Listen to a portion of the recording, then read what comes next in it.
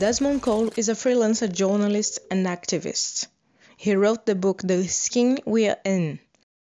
I wrote this piece for Toronto Life magazine called The Skin I'm In, and it did very well. And that was a piece about, it was like a personal essay about my own experiences, my own personal experiences of being racially profiled by police. He faced an ethical dilemma working for the Toronto Star in the past.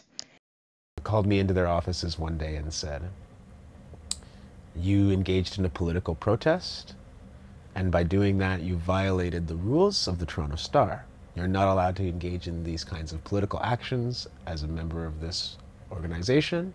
We're not punishing you. We're not going to do anything this time, but we want you to know that these are the rules." So the demonstration that I engaged in that the Toronto Star was talking about is that I went to a police board meeting in April of 2017.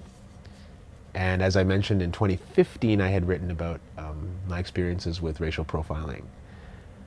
I was talking a lot in that piece about the practice of carding. I continued to be an activist the entire time that I was working at the Toronto Star. I've been an activist for many years, and I think that that was one of the reasons that they hired me. Never mind that for about 20 years, the Toronto Star has by far done the best journalism about carding. They have done the best journalism in this country to expose this practice, to get data from the police to show the racial breakdown of who they stop. It just didn't seem worth it to silence myself and to stop doing something that other journalists at that paper have been allowed to do for decades. He could stay at the newspaper and speak to a much bigger audience. Instead, he chose his own principles and quit the publication. I didn't want to leave, but I just thought in service of my own community, it's not right to stay here. So I left. We're all making choices. No one's choices are neutral.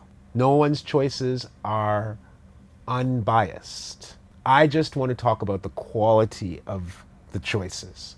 I am Luana Saturnino for Say News.